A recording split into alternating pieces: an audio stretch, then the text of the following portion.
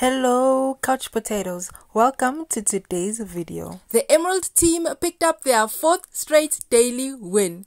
At deliberation, Devon started the conversation by revealing that decision isn't made up yet. Cory got upset because it was an obvious choice that the remaining rookie target was Logan. Josh swayed his allies into making Cory the agency vote, and Cory came out of deliberation swinging, saying after he wins his elimination he's going to infiltrate the Emerald team. Kyle had the same strategy, threatening that everyone is up for grabs if he's voted in, while Nelson and Logan promised to stay on the Ruby team. The agency votes and Cory is the compromised agent. After everyone leaves the deliberation chamber, Cory tells Nelson he's going to win, infiltrate Emerald, and throw a challenge. Then go against Josh or Devon in elimination for his revenge. Now that's an awesome plan. Sabotage them, Cory. It will be great for us to view. Devon tells Nelson he wanted to vote in Logan last time to avoid this exact situation because it's really Josh's fault that this happened to Cory. And then Cory points out the facts. Josh came into the game with Fessy and Cory his friends, and now he screwed both of them over. And then Cory reveals to the entire house that Josh broke his promise he made the night before, and Josh reveals that the one guy he's protecting is Logan. This is just terrible gameplay for Josh. All sorts of terrible.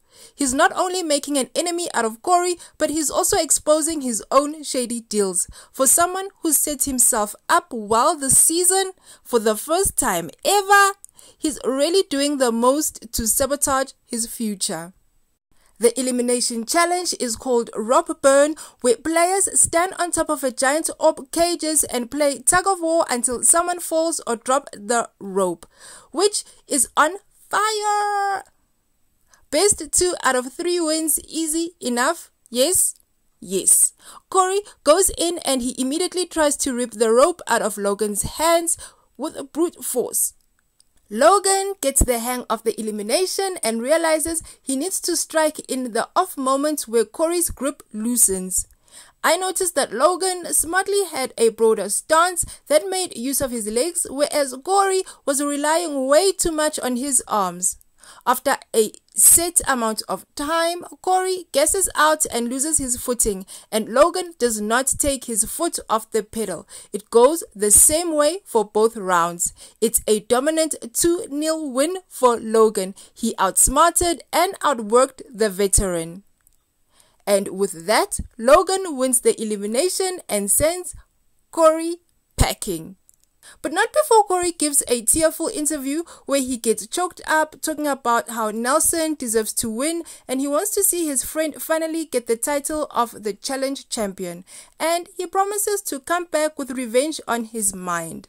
Don't want to break it to you, but I don't see Nelson winning the challenge, but that's just me. And even though Logan's mantra has been Ruby until death, he says going back to Ruby now would be death. So he takes Kyle's spot on Sapphire instead, sending Kyle back to Ruby, which is a hilarious fate for the guy who did everything he could to get away from Ruby and Amanda. Ruby, I don't want to come back to you. Leave me alone. And now he's back with them both. Karma, karma, karma. Now, Sapphire has both champions and both rookies who have won elimination after elimination this season. Sapphire continues to look good on paper with CT, Emmy, Ashley and Logan, except they've come in last in the last 3 challenges, so I want to see some better results. Ruby is still, well, Ruby, and Emerald is still the biggest team that hasn't lost or been infiltrated. I'm hoping that changes next week. Let me know your thoughts in the comment section below. Until next time, thank you for watching. Hey, don't forget to subscribe. You, Ruby, I don't want to come back to you. Leave me alone. Hey couch potato, thank you for watching. Don't forget to like and subscribe. See you soon.